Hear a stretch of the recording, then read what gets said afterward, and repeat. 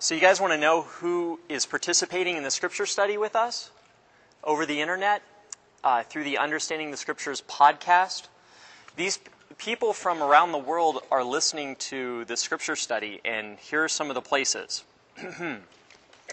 Brussels, Belgium, Toronto, Canada, Los Angeles, California, Chicago, Illinois, Northern England, Quebec, Germany, Fremont, California, Washington, D.C., Baltimore, Maryland, New York, Lincoln, Nebraska, Austin, Texas, Rochester, New York, Paris, France, Boston, Massachusetts, Knoxville, Tennessee, Cambridge, Massachusetts, Minot, North Dakota. It's really cold up there. I've been there. Fullerton, California, Seattle, Washington, great coffee. St. Louis, Missouri, somewhere in Australia, Denver, Colorado, Deerfield, Illinois, which is the home of Trinity Evangelical Divinity School. So I wonder if somebody at TEDS is listening in. Madison, Wisconsin, Pleasanton, California, Pittsburgh, Pennsylvania, Cincinnati, Ohio, New Salem, Pennsylvania, Long Beach, California, Belmont, Massachusetts, Ogden, Utah, Mormon country, Morgantown, West Virginia, Tucson, Arizona, Owing Mills, Maryland, Grand Rapids, Michigan, Gulfport, Mississippi, Sioux Falls, South Dakota, Anderson, Indiana, Yonkers, New York, Noblesville, Indiana, Slovakia, Hammond, Illinois, Winnetka, California, Unionville, Pennsylvania, Oxford, England, Jamaica in New York, Tyler, Texas, Pleasant Hill, Missouri, Hungerford, England, Mountain View, California, Gass, Kansas, Boxford, Massachusetts, Atlanta, Georgia, Sacramento, California, Tallahassee, Florida, and St. Paul, Minneapolis, Minnesota. It's this thing that you do? Yeah. When did this start? I would have told my kids to get on it. No, you're world famous. No, you're world famous. No, you go to this website at catholicboard.com and you can listen in to what we're doing right now. I'm speaking into this, and later on I'll put this on the internet and people can download the scripture study. How soon do you download it? It takes me a day or two to get it on the internet. Right. And so this is what's featured on the back of Breaking the Bread by the St. Paul Center for Biblical Theology is the scripture study. So there you go. There's a little bit of an introduction for this evening. Well, don't do that anymore because somebody's going to offer you more money and then you'll go away and leave us. Oh, no. I'm not going to leave you. Oh, no. Did you guys hear that? She said that you'll offer me more money? What did Jesus do? Chapter 19. What Jesus did is the name of this chapter. Well, Jesus did lots of things. Lots of things. And if you take a gospel and if you take a look at it from front to back at each of the gospels, quite a bit is devoted to the passion narratives. Starting with the Last Supper. Well, actually starting with Gethsemane, starting with the Last Supper, and then Gethsemane, and then the trials, and then the suffering, and the death, and the resurrection, and the ascension of Christ. This is what the Gospels really focus on.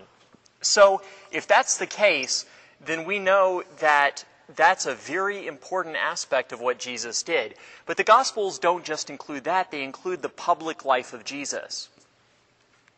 Now, Pope John Paul II did something monumental in the life of the... Well, he did lots of things that were monumental, but he did one thing that affected the devotional life of ordinary, Joe Sixpack Catholics, that I want for you to tell me what he did. We have this thing that we pray, and it has 15 parts, but now it has 20 parts. He added 5 new mysteries of the Rosary. Right. John Paul II added 5 new mysteries to the Rosary. What are those mysteries that he added? The luminous mysteries, so they're the mysteries of light. So, you have the dark side, and then you have the good side. They're the mysteries of light. And what's the first mystery of light? No, it's not the wedding feast. It's the baptism. The baptism in the Jordan. So Pope John Paul II wants for us to remember, the Rosary is a meditation. It's not, just a rote saying of words. The words are a timekeeper, and while you're saying the words, you're supposed to be meditating upon the mystery at hand, putting yourself in that situation, allowing for the Word of God and those events to permeate your head and your heart so that you can relive those events, so that you can be like our Savior, so that you can emulate Him. So Pope John Paul II is saying, hey guys, we left out the baptism of Jesus when we came up with these 15 mysteries of the Rosary. We have the joyful, sorrowful, and glorious, but between the joyful and the sorrowful, there's a whole lot of Jesus' life that we missed out on. What happened? What's the second luminous mystery? Yeah, the wedding feast at Cana. Wedding feast at Cana. And where is that found in Scripture?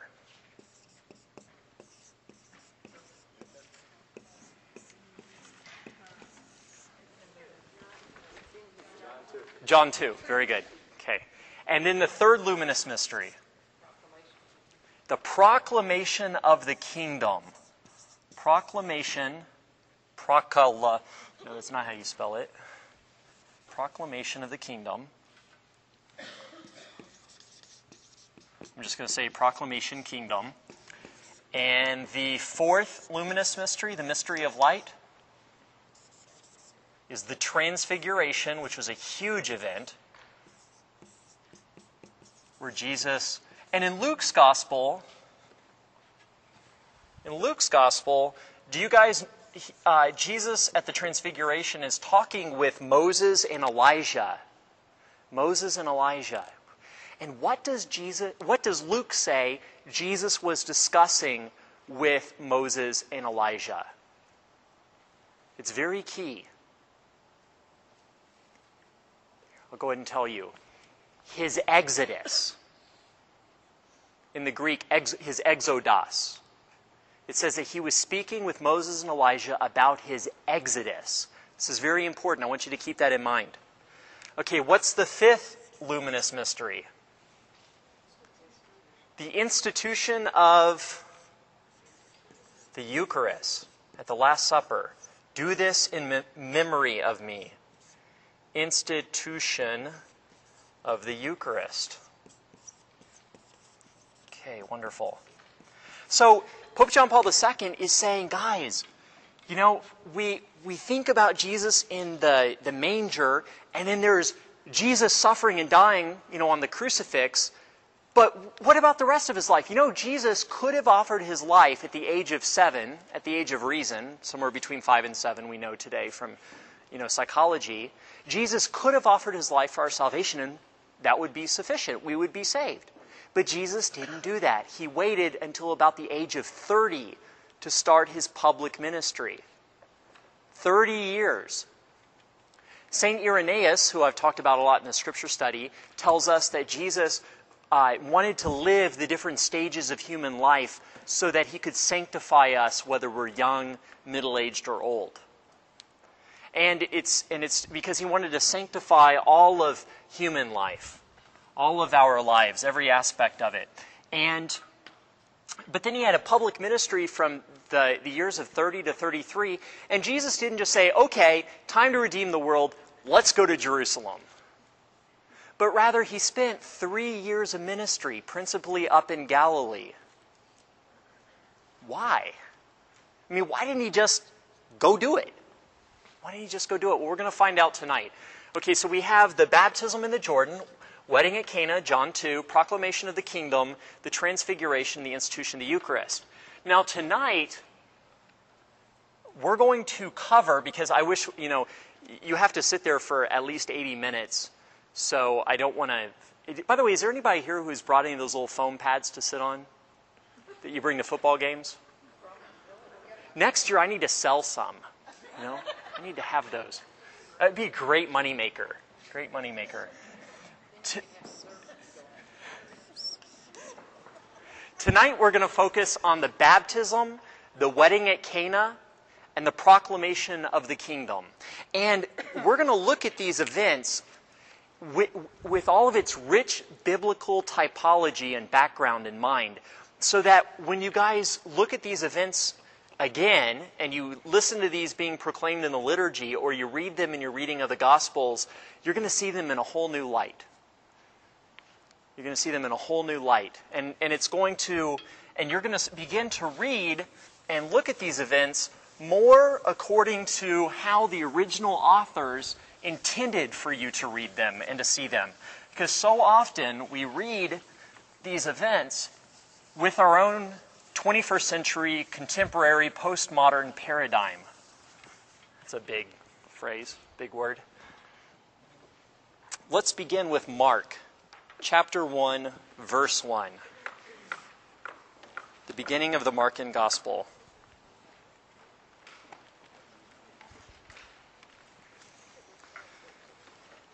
Okay, Barbara, I know you've read quite a bit in the past. How's your voice? All right, let's read from Mark chapter 1, verse 1 through verse 11. The beginning of the gospel of Jesus Christ.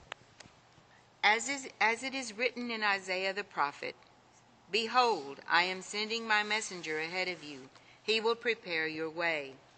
A voice of one crying out in the desert, "Prepare the way of the Lord, make straight his paths."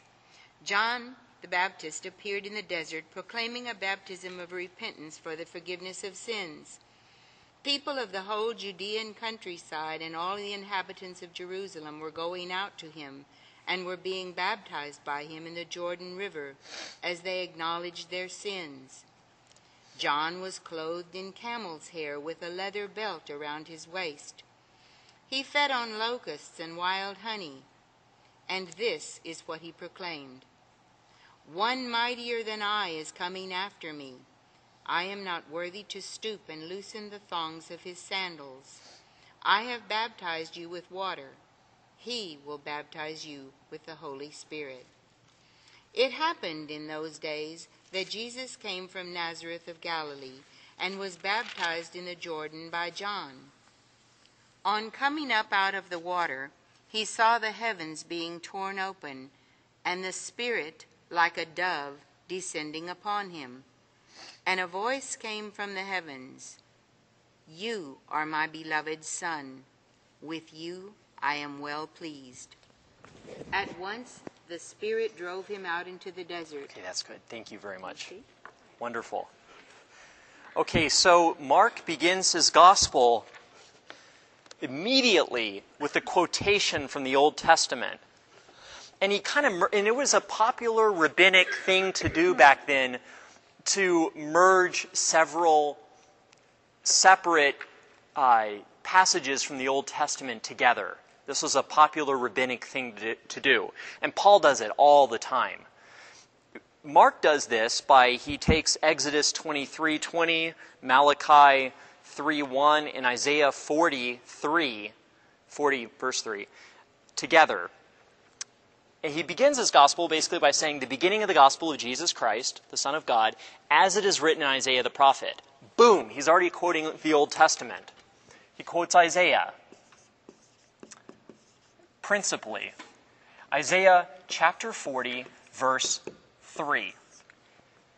Chapter 40 in Isaiah begins a new section. In fact, biblical scholars will call the part of Isaiah before chapter 40 Proto-Isaiah, and the part after chapter 40, Deutero-Isaiah. First Isaiah and second Isaiah, because there's like a split here, and there's a new theme that's brought up. And so 40 on talks about the salvation to come, the redemption to come, the restoration to come, specifically as a new Exodus.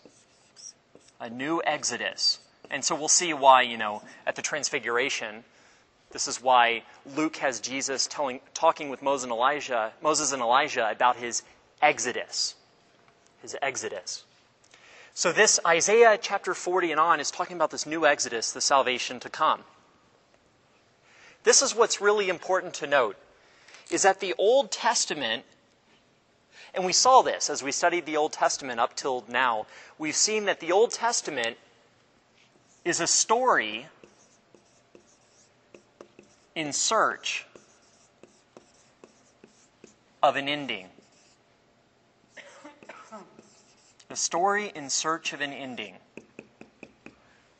It's like it's just waiting to be completed. There's this huge expectation in the time of Jesus for this ending to come.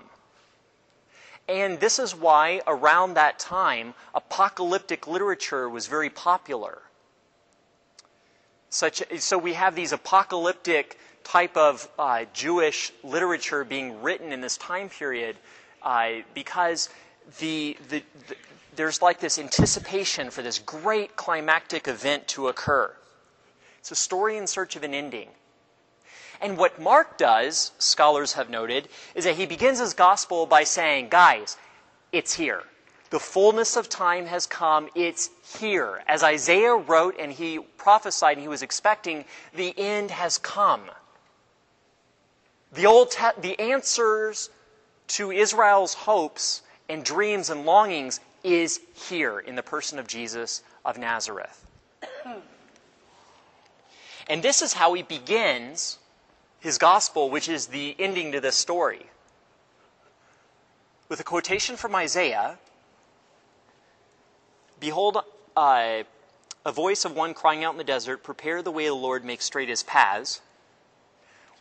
And so he's basically saying what Isaiah is prophesying, it's here. And what's the first event he brings up that we just read about? Baptism in the Jordan. Baptism in the Jordan. Jesus is sinless. He's God. He's the Son of God. He's not just the Son of God in time, like he's just adopted by God, but he's eternally the Son of God, we know. He has no sin. So why was Jesus baptized? To set an example for us.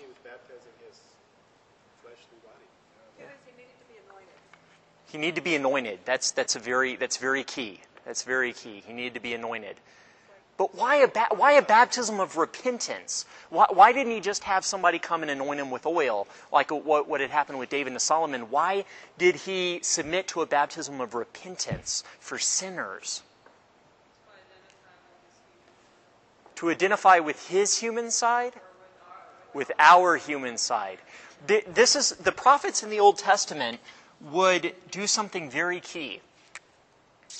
They would act and speak like they were one of the sinful people.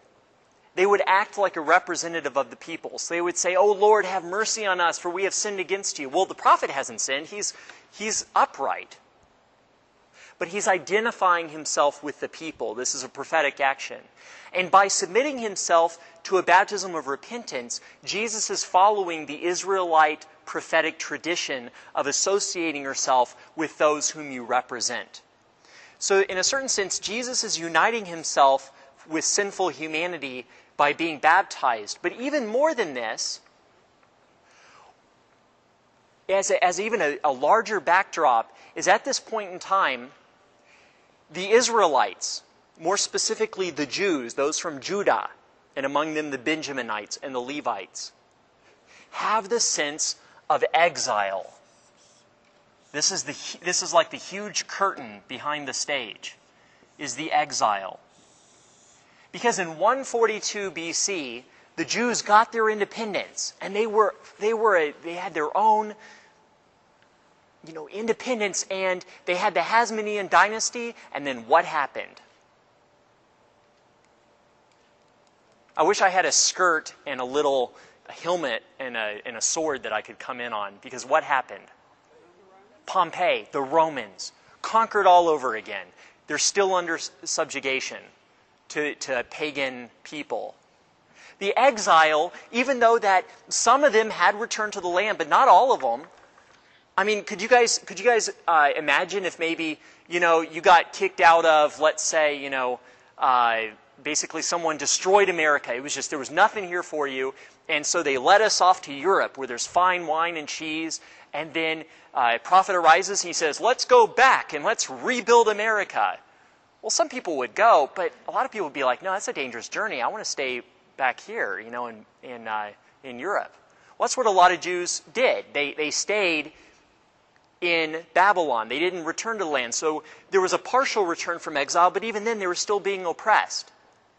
And so there was this huge sense of exile among the people. And why did the exile occur? Was it, they were just really bad at politics, didn't have a strong army? Why was Israel, first the northern 10 tribes and the southern 2 tribes, along with the Levites, sent into exile? What are we told? What's the reason for this? False gods? And what does that mean? They weren't faithful. And what do we call that? It's a nice, simple 3-letter word. Sin. The exile occurred because of sin. And it came about to show Israel its sinfulness. Israel is sinful. And so the tradition among the prophets at this time continually points out Israel's sin. And so what is John the Baptist doing? He's saying, repent, change your ways, turn to the Lord. And the prophets talk about the end of the exile is going to occur when there's forgiveness of sins. We saw this in Jeremiah and Ezekiel when we covered the prophets. When there's a forgiveness to sins, exile will end. And so here's Jesus associating himself with the sinful people, a baptism of repentance. It's dealing with sin. And Jesus is basically saying, I'm coming to deal with this sin problem. And what does that mean for the nation of Israel? The exile is coming to an end. What the prophets have been prophesying, what Isaiah had prophesied in Isaiah 40 on, exile is about to be done away with. No more exile.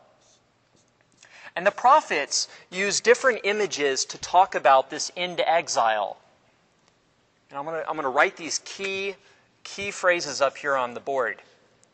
First of all, it's going to entail the forgiveness of sin. Forgiveness of this idolatry. Again, these are the prophets. Forgiveness of sin. The other word that's associated with that is redemption. Redemption. The Lord will be the Redeemer.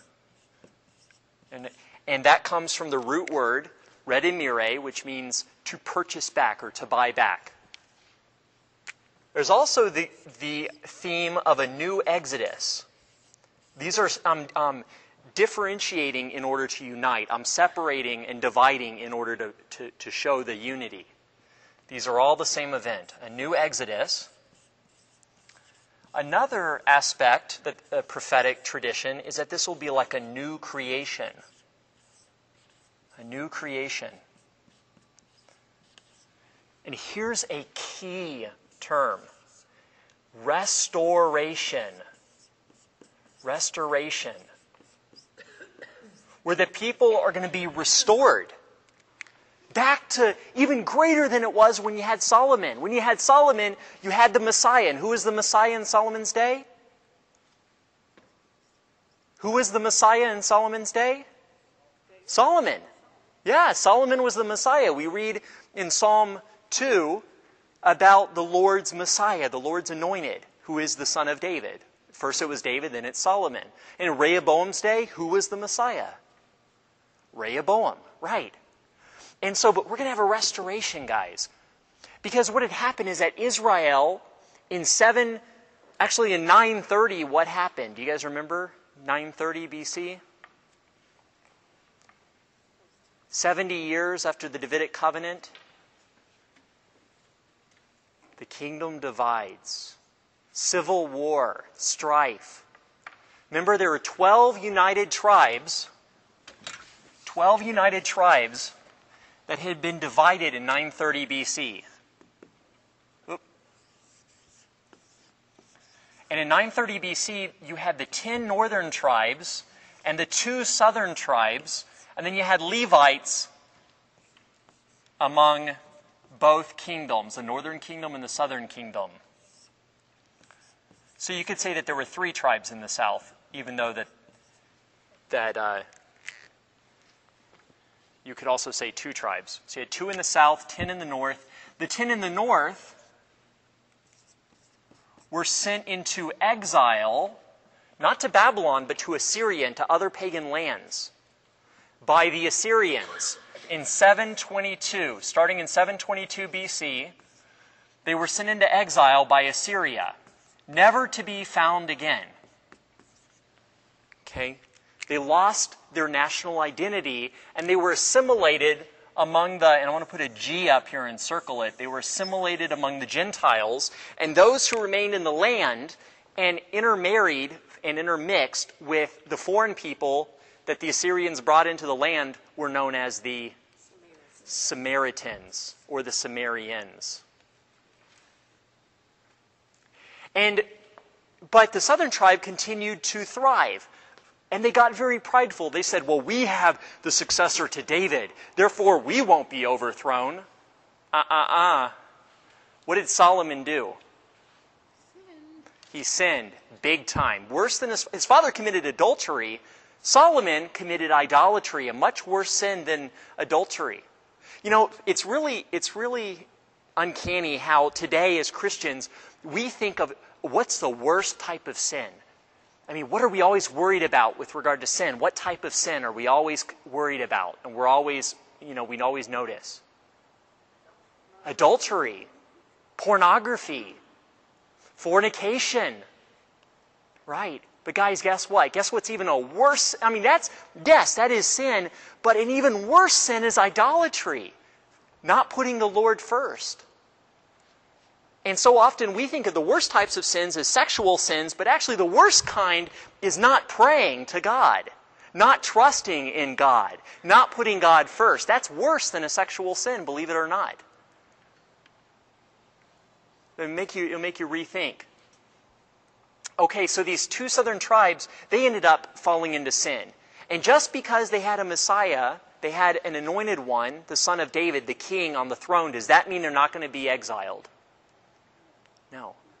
They end up going into exile by the Babylonians in 586. 586 BC. But eventually, some of them come back to the land, so they retain their national identity. And this is why we no longer refer to them as Israelites, but we refer to them as Jews, because the vast majority of them were from Judah. And where did this exile that started with Assyria begin? Where did Assyria begin attacking? Remember, Assyria is up in the north, and this is the northern kingdom. So if a northern pagan empire comes down to attack the northern kingdom, where does the attack begin? Where does the subjugation and the conquering and the exile begin for the northern kingdom? No, Jerusalem's down in the south. Oh, I thought you said they came south. They came south. It first starts in the northern part of the northern kingdom, in the land of Zebulun and Naphtali. In the land of Zebulun and Naphtali. And I want you to remember that, okay? Write this down. Put a little star next to it, because we're going to revisit this in just a moment. This began at Zebulun and Naphtali. Now let's take ourselves to the time of the exile, when the prophets are saying this: the Lord is going to reunite all 12 tribes. He's going to bring them together as one people. Under what figure? Under who? Who's going to unite the 12 tribes again? The Messiah, the descendant of David. This is restoration. But it's not. But the prophets tell us that this is not going to be just the 12 tribes, but it's also going to. Who is also going to be united with the 12 tribes under the Messiah?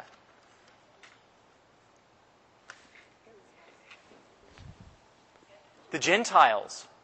The Gentiles are part of the plan. Gentiles, 12 tribes, reunified under the Messiah. Now we come to Jesus' day, and Jesus is getting baptized. He's associating himself with sinners, and he's getting baptized, but not just anywhere. Where is the baptism occurring? At the Jordan River, which is where Israel had crossed over when it entered the promised land and when it was still united. You know, there were still 12 tribes all together. And what does water also remind us of? Who also passed through water? Moses. Moses and Israel. And when we studied the Exodus in the Old Testament, what was Moses and Israel going through water? What did that remind us of? What happened before that that reminded us of? Where a whole bunch of bad people died. Noah. And when we studied Noah, what did that remind us of when God commanded Noah, be fruitful and multiply? Adam and Eve. So we have this new creation theme occurring over and over and over again. So Jesus going under the waters harkens back to this tradition that's been occurring over and over and over again. It's like history keeps repeating itself in a certain kind of typological pattern. Jesus is submitting himself to baptism. And when John in his gospel, John the Apostle, not John the Baptist, but John the Apostle in his gospel, he's also known as John the Evangelist, he talks about John the Baptist seeing Jesus for the first time when Jesus is coming to get baptized. And what does John the Baptist say about Jesus? Behold the Lamb of God who takes away the sins of the world. Happy are those who are called to his supper, right? No, just the first part. That's what we say at Mass. That's what we say at Mass. We don't say it, the priest says it, right? But he's using Scripture. He's using the beginning of John's Gospel. That's what we hear every day in Mass. Behold the Lamb of God who takes away the sins of the world. Happy are those who are called to his supper. Okay, so we have, behold the Lamb of God who takes away. What lamb? Jesus isn't a lamb. He's a man. What does he mean? Yeah, the Paschal Lamb. The Paschal Lamb. And what is the Paschal Lamb offered for? Sin. So again, we see Jesus coming to deal with sin. Okay, I'm not going to dwell on this too much. Okay, and then there's another theme happening. Let's turn to 1 Samuel chapter 16. 1 Samuel chapter 16. Where is Samuel? That's a great question. I think he's in heaven. Genesis, Exodus, Leviticus, Numbers, and Deuteronomy, the first after Ruth. So you have they're in line, you know, you have Ruth and then you have Samuel, then you have some kings standing in line after them. 1 Samuel chapter 16. 1 Samuel chapter 16. And I want for you guys to turn to verse 13. Verse 13. This is Samuel. Samuel is sent to Bethlehem to anoint a Messiah to succeed Saul. Because remember, Saul sinned 2 times. Well, he sinned a lot more than that, I'm sure, but 2 mortal sins. The first sin caused him to lose his dynasty. The second sin caused him to lose his kingdom. His first sin, God said, okay, your son won't reign after you. That's a dynasty. But the second sin said, okay, I'm just going to take you off of the throne. You're going to lose your kingdom altogether to one of your servants. In fact, it's going to be your armor bearer.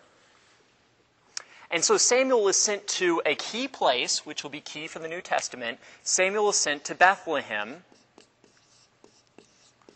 which is known also as the city of... No. City of David. Right. Bethlehem literally means house of bread, but it's known in the Scriptures and in the New Testament as the city of David. So Samuel goes to Bethlehem, and this is what he does. The Lord gives him this command. There, anoint him, anoint David. Verse 13. Then Samuel, with the horn of oil in hand, anointed David in the midst of his brothers. And from that day on, the Spirit of the Lord rushed upon David. The Spirit of the Lord rushed upon David. At Jesus' baptism, what happens? Mark tells us that the heavens are schizo. The heavens are schizo.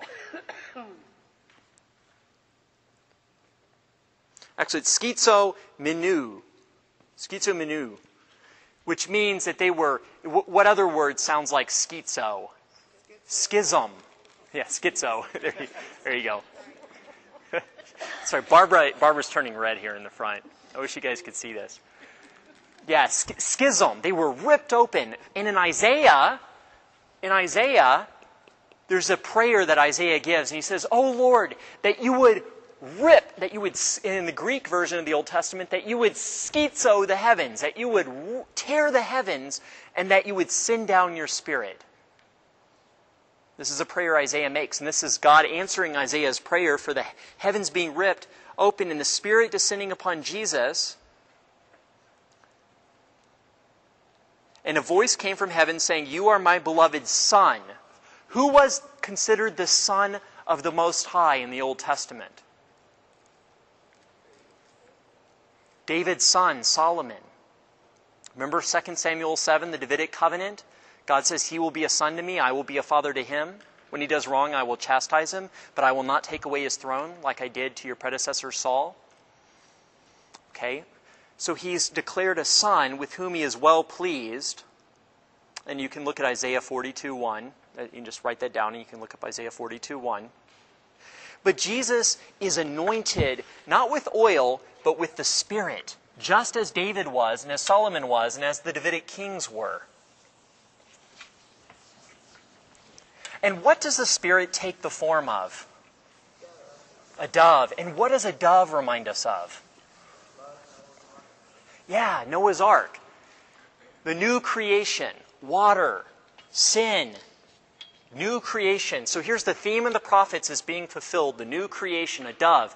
And Jesus, guess what, guys? Until his baptism, Jesus is not the Messiah. Jesus is not the Messiah up until his baptism. Because what happens at his baptism? He's anointed, which makes him the anointed one. And in Hebrew, what is the anointed one? Messiah. And in Greek, what is the anointed one? Yeah, the Christos, the Christ. So Jesus becomes the Messiah at his baptism. He becomes Messiah. He's anointed to be king. Now, in the early church, there was a heresy called adoptionism.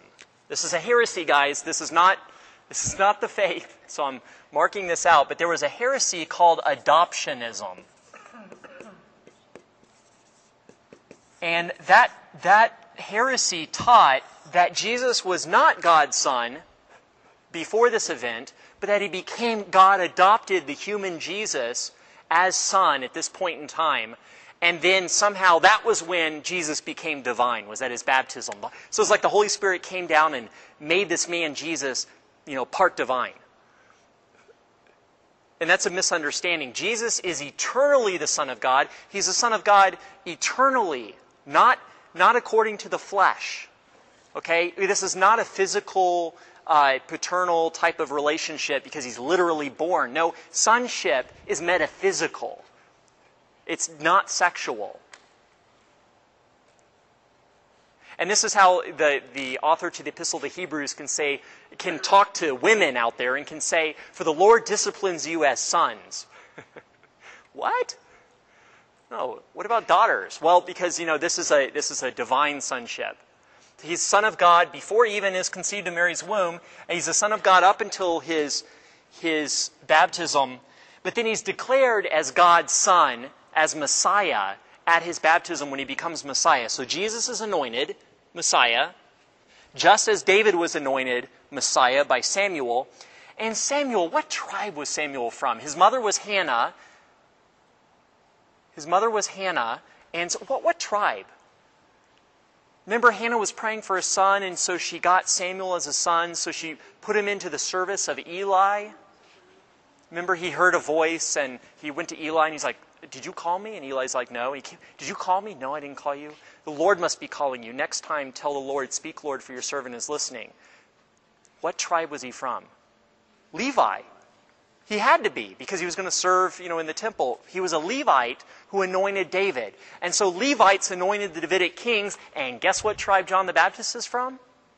Levi. So we have a Levite baptizing, anointing Jesus. And John the Baptist is wearing camel's hair. He's wearing a leather belt.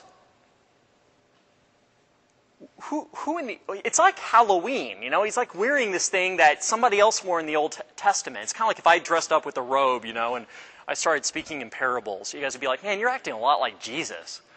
Well, who was John the Baptist acting like? Elijah. Because there's a prophecy in the Old Testament, and then it continues very strongly in Israelite tradition, that Elijah would return before the Messiah.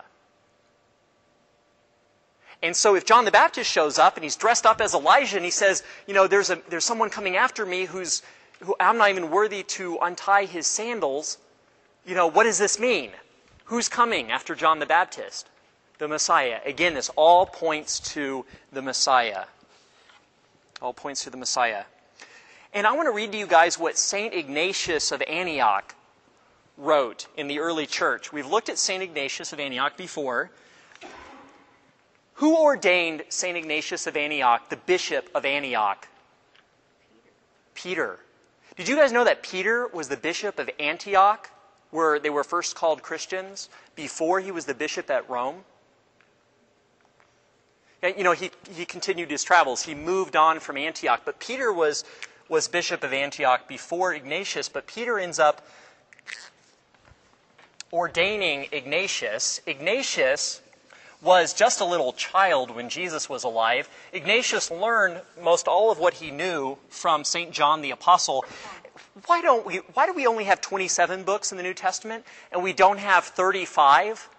The 7 epistles of Ignatius, as well as his epistle to Polycarp, his friend bishop, the bishop of Smyrna, St. Polycarp. Why don't we include Ignatius's 7 epistles, plus this other epistle? Yeah, he's not close enough to the apostles. He's not close enough. Guys, he was ordained by St. Peter. Come on. This shows the veracity of the Scriptures. If St. Ignatius, who grew up under St. John, was ordained by St. Peter, and his epistles aren't included in Scripture, then you would think that what is included would be very verifiable, right? It would be very authentic, very historical. How old was Peter before he died? Peter, how old was he before he died? Oh, How long did he stick around? I don't know. You can easily find out. You can go to this website. You can go to New Advent, newadvent.org. Peter Knight runs it out of Denver. newadvent.org. And there's a search box. And you can just type in St. Peter and it'll tell you everything you need to know about him. I think the point is, Go ahead. My point was, Sure. I didn't realize that they would, in his short lifespan, that you come with the term bishop when the Christianity was so young. Yeah, and that's what a lot of scholars will say too. But Ignatius's letters, Ignatius specifically talks about how there are deacons, presbyters, and episcopoi, bishops, overseers.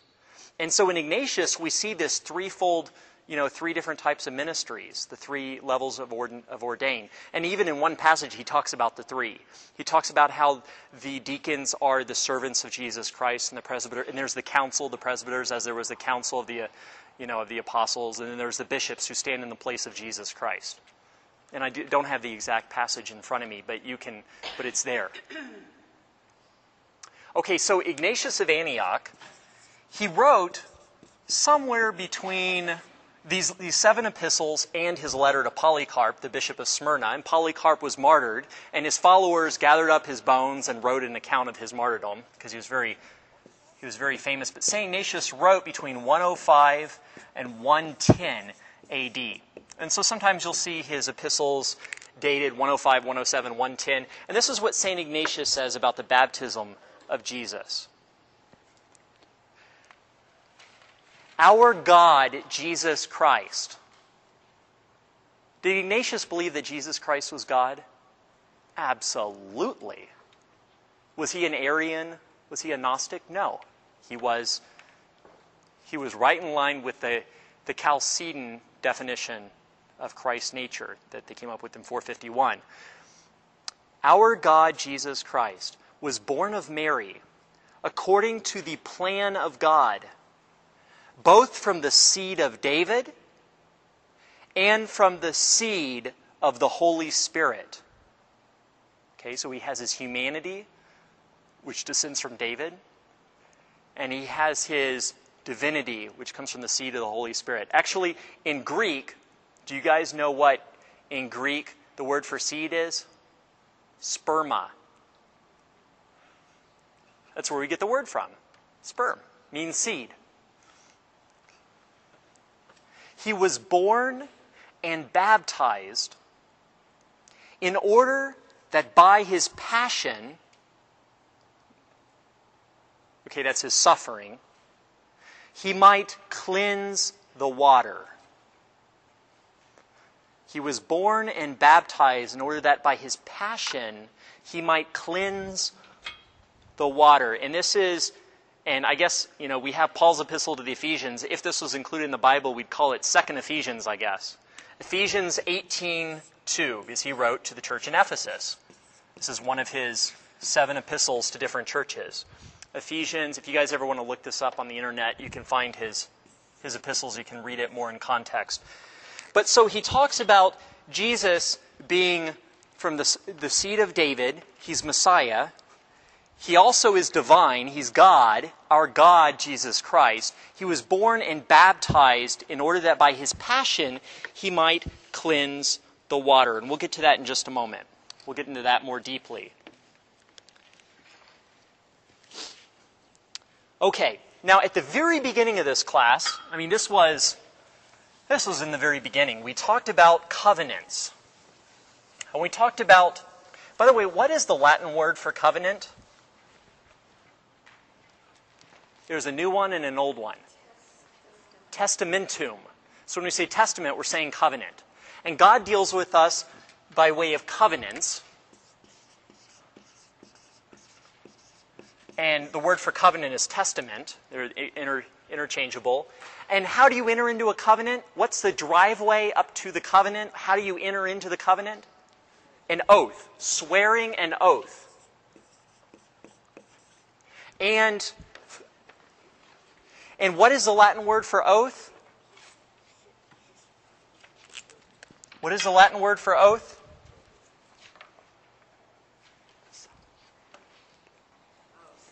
Sacramentum. Sacramentum. Okay. Sacramentum. So you have to take a sacrament in order to get into a testament. You have to take a sacrament to get into a testament. And today we have all sorts of people swear oaths. Why do we have people swear oaths? Why do we have judges, military officers, policemen, witnesses, senators, representatives? Why do we have all these people raise their right hand, put their left hand on the Bible, and say, I swear to God? Why? So they'll keep their promise. Because according to Judeo-Christian tradition, note Judeo-Christian tradition, this is where our culture and our political system comes from. It's not secular, and if you try and secularize our society, we're going to come up with something altogether different than what we're used to. Okay? We have them swear oaths. We have them take sacraments so that they will get blessing to fulfill their duty. And if they don't fulfill their duty, they are cursed. Okay? Blessing and curses. And again, this is part and parcel with the Hebrew mind. There are blessings and curses to the covenant. And so, when Moses gives the Deuteronomic covenant, he says, if you keep the covenant, here are your blessings. But if you transgress the covenant, here are your curses. And we learned that Jesus, became a curse for us. He took on our curse. He took on suffering and death. The curse that, because Adam transgressed the covenant with God, so Adam brought suffering and death to us. And Jesus comes to suffer and die in order to deliver us from the Adamic curse. But he doesn't deliver us totally from it. We still suffer and we still die. It's that Jesus doesn't take away suffering and death. Note this, Jesus does not take away suffering and death. Rather, he empowers our suffering and death so that when we suffer and die, we might be saved. He doesn't take away the curses. He rather makes them redemptive. He transforms the curses. He becomes a curse for us so that when we suffer and die, that will be born with eternal life. And this is part of the reason why Jesus still has wounds in eternity in his resurrected body. Okay, so Jesus is baptized, and what does he immediately do? He goes into the desert. He goes into the wilderness. And how long is he there? 40 days. He's there for 40 days and 40 nights. And who else in the Old Testament was in the desert for a number of 40? Moses and Elijah, but who was there for 40 years? Israel. Israel was in the desert for 40 years. 40 years. Let's turn to Matthew's Gospel. Let's turn to Matthew chapter 4. Matthew chapter 4.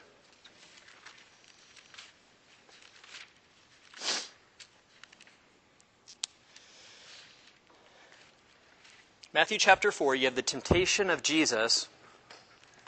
And by the way, I once was talking with one of my friends, and he knew this priest once who thought that, reading the gospel time and time again at Sunday Mass just was kind of boring, and that people weren't really paying attention. So this is how he read the Gospels. Matthew chapter 4, verse 1. Then Jesus was led by the Spirit into the desert to be tempted by the devil. He fasted for 40 days and 40 nights, and afterwards he was hungry. The tempter approached and said to him, The tempter approached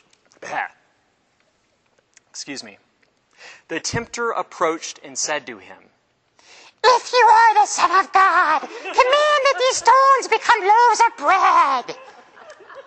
He said in reply, It is written, one does not live by bread alone, but by every word that comes forth from the mouth of God.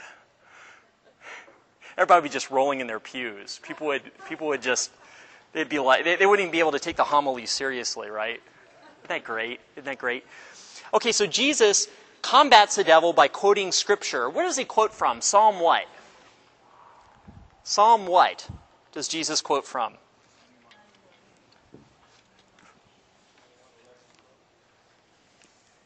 Psalm 91. Let's see here. No, that's not Psalm 91. That's what we see later on. But what does he quote from that first time right there? Deuteronomy. Deuteronomy what again? 8:3. Okay, so Jesus quotes Deuteronomy 8:3 to the tempter who is trying to tempt him. Deuteronomy 8:3. And then the second time Jesus quotes, let's see here, he quotes, the devil says, if you are the Son of God, throw yourself down, for it says in Scripture, Psalm 91, he will command his angels concerning you, and with their hands he will support you, lest you dash your foot against a stone. So the devil quotes Psalm 91. The devil quotes Scripture, guys. Have you guys ever heard of Jesus Christ Man? This new guy who's arising who claims he's Jesus. He's in Florida. Okay, he has 100,000 followers already. It's really amazing how people follow quacks like this. But if you ever get a chance, look up Jesus Christ Man. He's already had an interview with CNN. It's really funny. But and he's quoting Scripture left and right. It's mind-boggling how people even follow this guy. But Jesus answers by quoting what book in the prophets? What prophet does Jesus quote for the second time he gives Scripture? Your book says Deuteronomy 6:16. It's not a prophet? Oh. Okay, Deuteronomy, what is it? 6:16? Okay, wow, that's pretty close to 8:3. Okay, and then the devil goes on, and he took him up to a high mountain and said, I'll give you all these kingdoms if you worship me. And at this, Jesus said to him, and Jesus quotes what book that was written during the exile? Which one of the later prophets does Jesus quote? Or which one of the Proverbs? What does Jesus quote from? The Lord your God shall you worship, and him alone you shall serve. Where is that? What? It says Deuteronomy 6:13. Is that what you said? Huh. Deuteronomy 6:13. Jesus has the whole Old Testament. He could quote from anywhere, but he quotes these 3 times really close to each other. You know where these were given? Who gave these 3 commands? Someone who fasted and prayed for 40 days. Who gave these 3 commands in Deuteronomy? Who wrote Deuteronomy? Moses. Yeah, that's where the tradition comes from. Moses. And Moses gave these commands to Israel, and he said, heed my commands. Heed these commands of the Lord. And Israel systematically, through the book of Numbers, transgresses these commands. Jesus goes through the desert. You know, Israel went through the desert right after it came up out of Egypt. Israel came up out of Egypt and went through waters. And they went into the wilderness, and they transgressed the commands of God. But Jesus comes up through waters, he goes through the wilderness, and he succeeds in the instances that he quotes from. He upholds the commands of God. He fulfills the commands of God. Jesus is perfect. He's sinless. And so by his perfect obedience, we're saved. And we call this the faithfulness of Jesus. Paul calls this the faithfulness of Jesus Christ. His faithfulness, which means he's obedient. This is what saves us.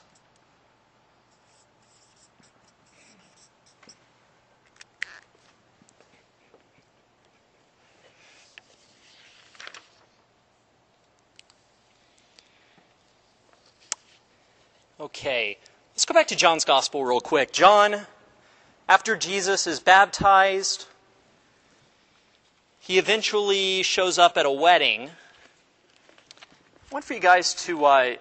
John includes some clues in his Gospel that we're supposed to clue in on to understand what he's saying.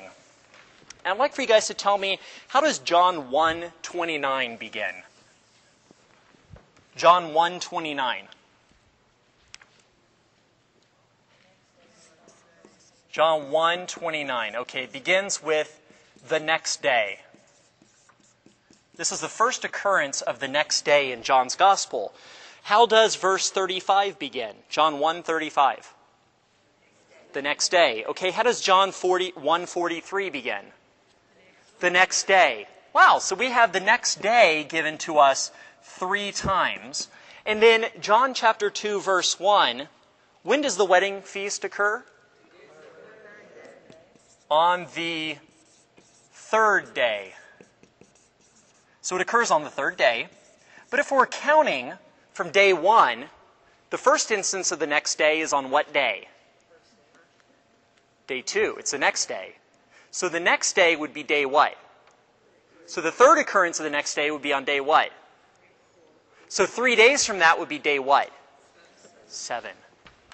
So the 3rd day is also the 7th day, if you're looking at the way that John is writing. And John, remember, begins his gospel in John 1:1, John chapter 1, as a new creation. How long did it take for creation to occur in the Old Testament in Genesis? 6 days. 6 days.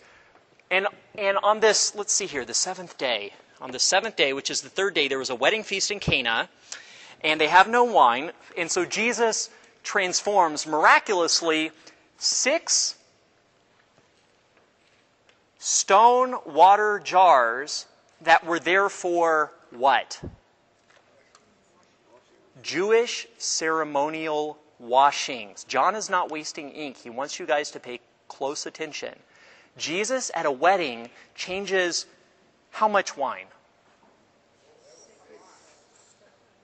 6 stone, but we find out how much they each holding 20 to 30 gallons is my translation. So Jesus basically creates about 180 gallons of wine. Jesus was not a teetotaler, guys. He didn't drink Welch's grape juice. Back then, Welch was not, Welch was the guy who invented basically pasteurizing grapes so that you could have grape juice instead of, grapes that had been fermented. Grapes begin fermenting on the vine, and they keep fermenting unless if you stop it. And this didn't happen until Welch. Jesus did not use grape juice at the Last Supper, guys. He used oinos, wine. Jesus was known as a drunkard because he drank wine with sinners. Okay? Jesus didn't get drunk, but he did get a little buzz. The Son of God got a buzz. It's not sinful to drink a little bit of alcohol.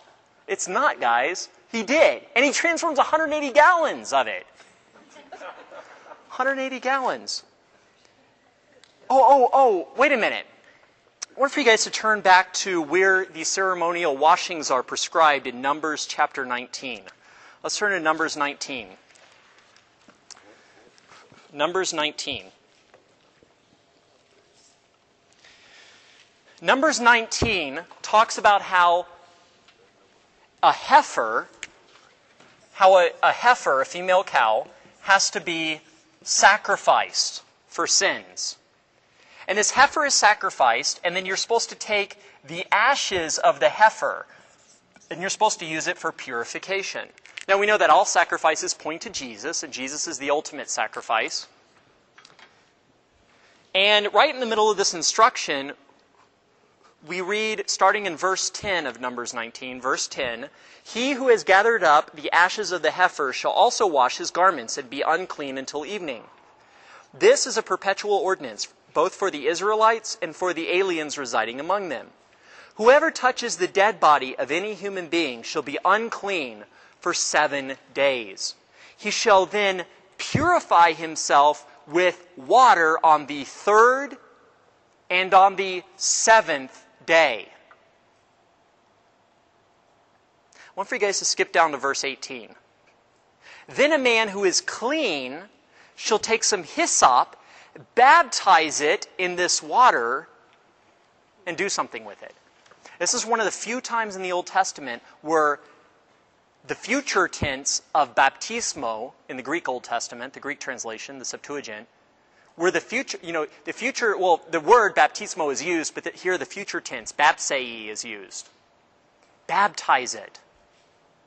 So we have one of these few instances of baptism being used, specifically for, this is what these 6 ceremonial jars are being used for. How many jars? 6. But on the 7th day, which is also the 3rd day, Jesus transforms them into wine. What's the symbolism here? John has already told us. Turn to John chapter 1. John has already given us the theme that he's trying to draw upon. John chapter 1, verse 16. The Gospel of John chapter 1, verse 16. "From the fullness of Jesus, we have all received grace in place of grace. Because while the law was given through Moses, grace and truth came through Jesus Christ." As there were 6 days for the old creation, and there were 6 jugs for what had to fulfill the law of Moses, this work of the law. So now we're to the 7th day, the day of the new creation. Salvation, grace, and truth. The water is being turned into the best wine, we're told. This is what the head waiter tells the bridegroom. You have saved the best wine until now. The head waiter tells the bridegroom. And we've already discussed in this Bible study, who does John want us to see the bridegroom as being? Jesus. And who represents the bride? The church. But who represents the church in this instance? Who accompanies Jesus and is called woman like the new Eve? Mary.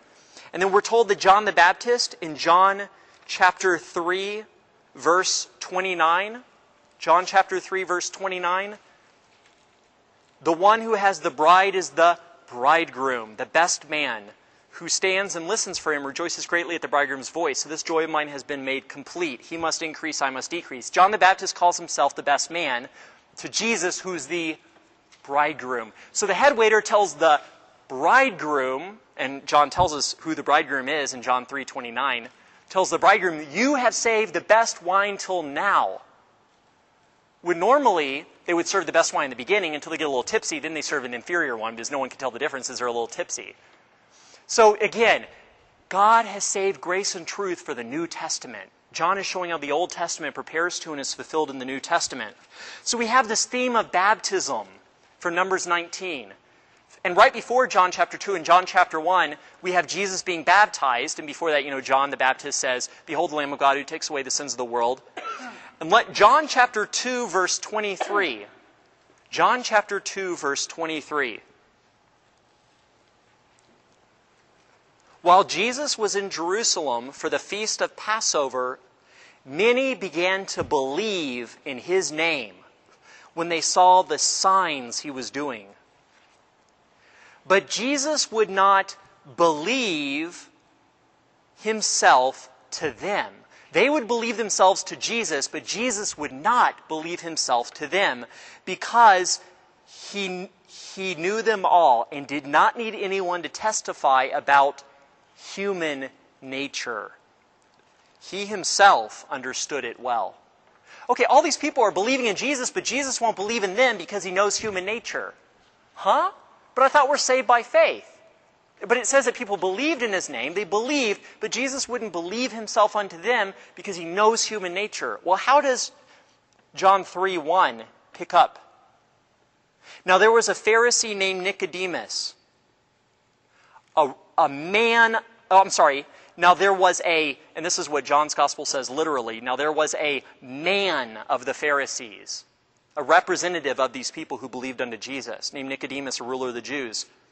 He came to Jesus at night and said to him, Rabbi, we know that you are a teacher who has come from God, for no one can do these signs that you are doing unless God is with him. Jesus answered and said to him, Amen, amen, I say to you, no one can see the kingdom of God without being born from above. Anothen. Of course, the people think that he's using the other meaning of anothen, which is again. Jesus means anothen above, but anothen has a double meaning. It also means again. We've covered this.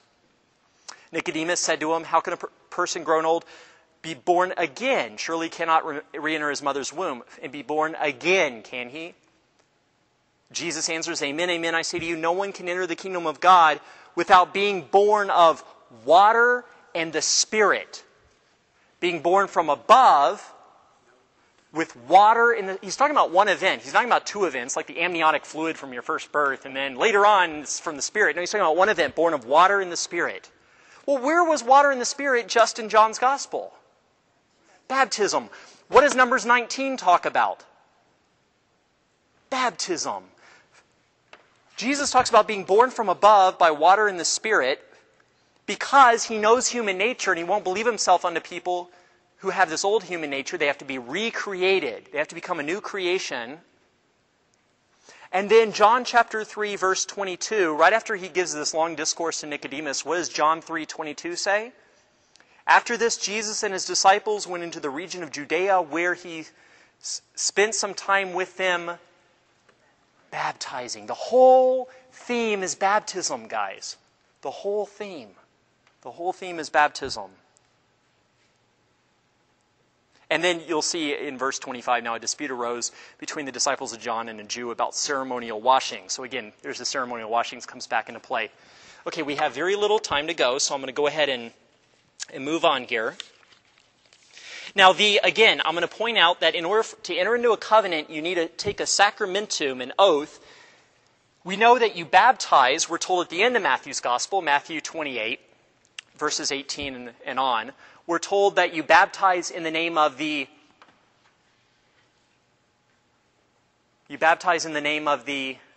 Father, Son, and Holy Spirit, the name of God. You call upon the name. What does Paul say in Romans chapter 10? Whoever so blank shall be saved.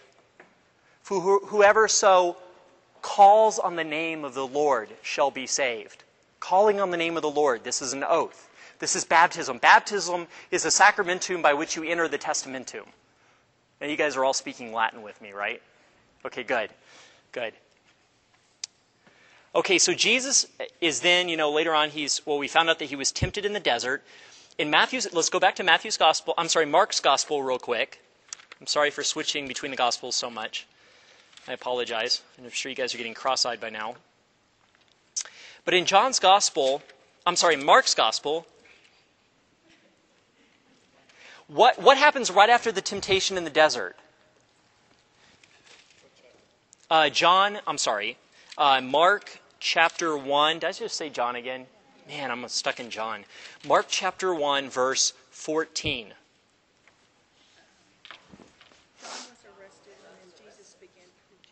John was arrested and Jesus starts preaching. And what is the first thing Jesus says in his whole public ministry? Hey guys, how's it going? It's good to know you. No. What does he say? This is the time of fulfillment. The time, remember the Old Testament, a story in search of an end? This is the time of fulfillment, what? The kingdom of God is at hand. The kingdom of God is at hand. What kingdom? Herod the Great's kingdom? The heavenly kingdom? Jesus is the son of David. What kingdom? He's born in Bethlehem. What kingdom? He's anointed as Messiah. What kingdom? The Davidic kingdom. Jesus is coming to preach not any old kingdom, but a specific kingdom. The Davidic kingdom with all that it entailed. And what did the prophets promise? That the 12 tribes would be reunited under the Messiah in this new kingdom. And Jesus starts preaching this. Let's turn to Matthew's Gospel. Let's turn back to Matthew's Gospel. And let's turn to Matthew chapter 4, verse 12. And Matthew tells us where Jesus says this.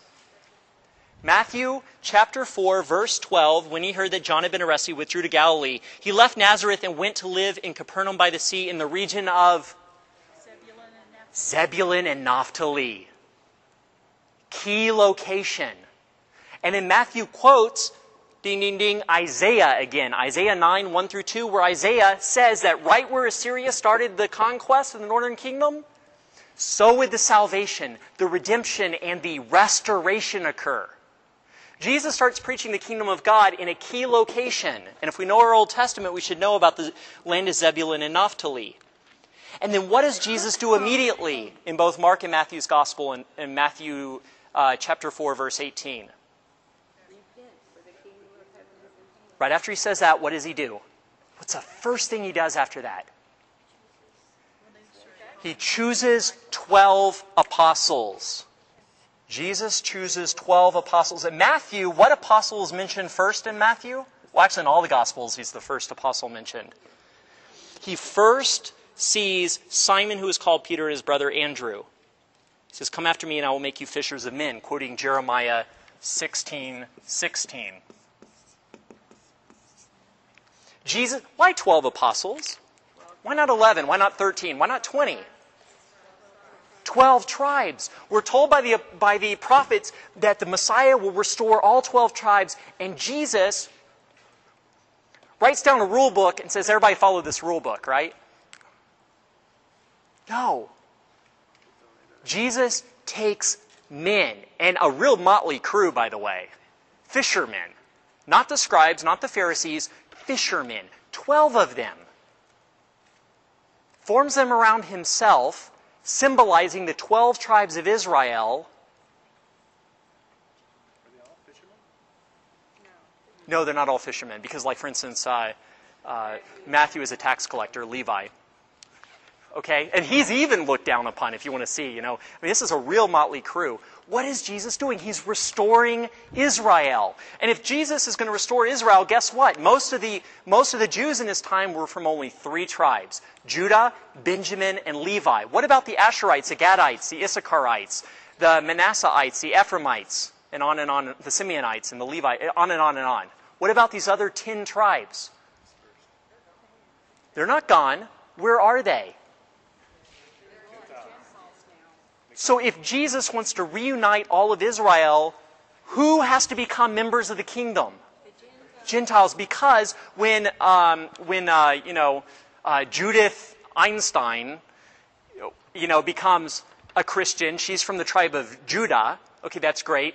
But what about Andrew Robinson, who doesn't have a Jewish background at all, but he's actually 1/8 from the tribe of Asher, because his great-great-great-grandfather was one of the Israelites. How does God going to be faithful to those Asherites who are now, they lost their national identity, but they're Gentiles? Brings them into the kingdom. So when Andrew Robinson or Tom whoever, Tom Deere, for instance, becomes Christian, he comes into the church, the restoration is occurring. And what do the 12 apostles do? They go out and they preach to Jew and Gentile. Jew and Gentile, because the restoration is occurring. And next week is going to be called chapter 20, what Jesus taught. And we already saw some of what Jesus taught, but we're going to continue with this theme. We're going to continue to look at the Gospels in a new light, looking at the Old Testament and how it just unveils. How it just unveils and is just made fresh in the New Testament. The New Testament, it was hidden in the Old and it comes to light. Isn't this exciting? Yeah, and I didn't even begin with the prayer and you didn't even notice. I just thought of it. We've got to start this whole thing. You guys want to start all over again? I don't know. I think they need to play basketball or something. They probably don't. You guys want us to start over again? No, they're giving me booze. Okay, let's go ahead and close in prayer. In the name of the Father, and of the Son, and of the Holy Spirit, amen. Lord, we thank you for the gift of St. John Bosco, who we celebrate today on the liturgical calendar, a priest from Turin, Italy. We thank you for his zeal in preaching to the youth, and for founding the Salesians to reach out to the young people of Turin, Italy. Lord, we thank you for St. John Bosco. Teach us how to be like him, how to be like St. John Bosco, who is like Jesus. Lord, thank you for this scripture study. Thank you for understanding the scriptures. Thank you for the Gospels. We ask for a restful night, for the time to read and to study, and for the grace to humble ourselves, to follow these difficult yet simple words. Amen. In the name of the Father, and of the Son, and of the Holy Spirit, amen.